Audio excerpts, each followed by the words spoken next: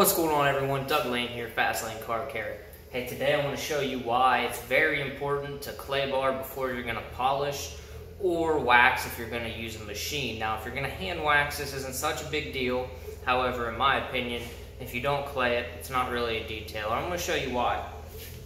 So,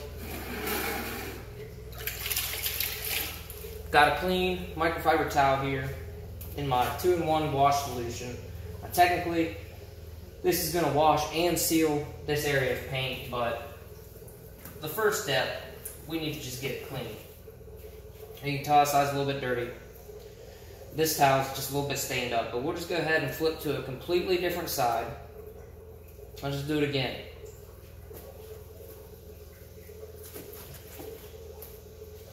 Now I'm done with that. Now to demonstrate that I've cleaned this, I'm going to get another towel.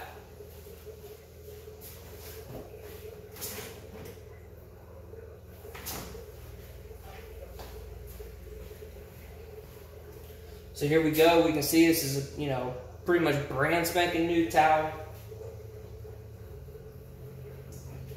Right? So it's clean. This towel is damp, but this surface area is now clean, correct? Okay? Clean. I've got a brand new white polishing pad still in the package. No trickery. I'll take it out. Throw it on the machine.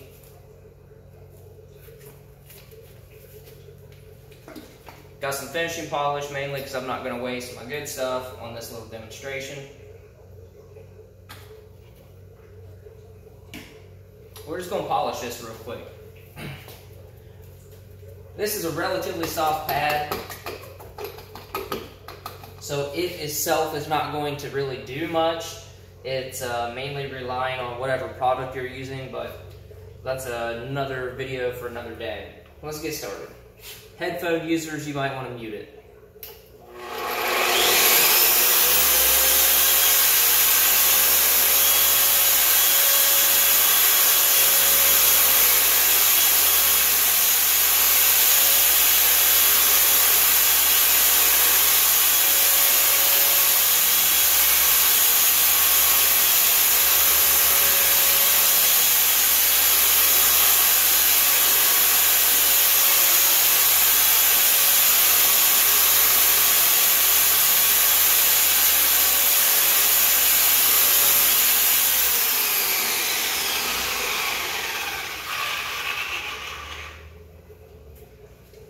Now this one's not too terribly bad, but if you look really closely, you can see that there's some browning in this pad. And this is just from this one little section.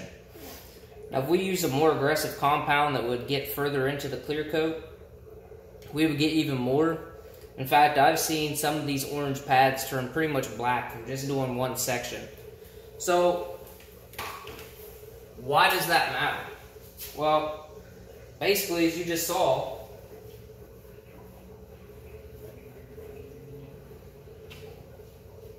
what would happen is if you do, you do an area and it's not been clayed, and your pad is picking up all that dirt, and you saw how fast the machine is running, and as you're going around different parts of the car, it's picking up more dirt and it's spinning that dirt into the other areas of the paint.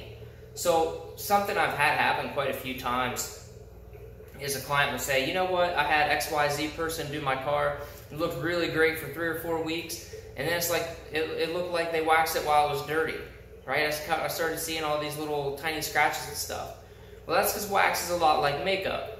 Wax will fill in these pores of the paint, and then as it breaks down over time, typically a wax is really like a legit wax that is carnauba based is only going to last you a few weeks, maybe a month at best, and then it's going to break down, and that's what's going to happen. You're going to see those small imperfections and whatnot. So that's another common myth, that wax, fixes scratches. It doesn't.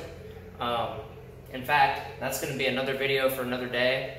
I'll do some side-by-side comparisons, everything. But that's why I wanted to show you, just it's very, very important to clay bar a vehicle if you're going to polish it with a machine, if you're going to do paint correction, even if you're just going to hand or machine wax it with just a regular liquid wax or a sealant, really there's no reason not to. Now the flip side of that coin is, don't go 3, 4, 5 years without detailing your car, without having it clay barred and all that good stuff, and then think that every bit of road tar and bug guts and things like that are going to come out. It's just not going to happen. I mean, you hear me talk about laundry a lot, like how your interior fabrics are a lot like, you know, your favorite t-shirt. You know, you get something on the paint, you want to get it off as soon as you can. The longer you leave it in there, the more potential it has to stain. Like, for example, bug guts, bird droppings, they're a lot of times acidic. And when you leave them sit there for weeks, months, years, that acidity actually etches into the clear coat, and if you let it go long enough, I've seen bird droppings go all the way down to the metal, to the bare metal.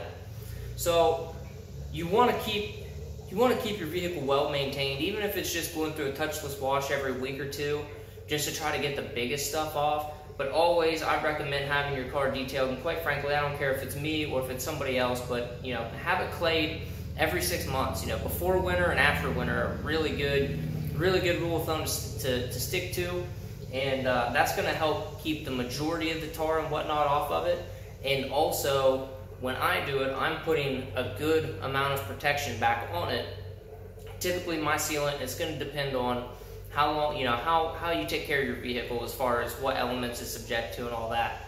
But it's rated for up to 6 months. So, you know, going through the car wash, get the super wash or whatever that has a layer of their, you know, shine, whatever kind of wax or whatever they put on it. It's going to give you something to help keep stuff from sticking to it. It's going to make your car look better in the long run.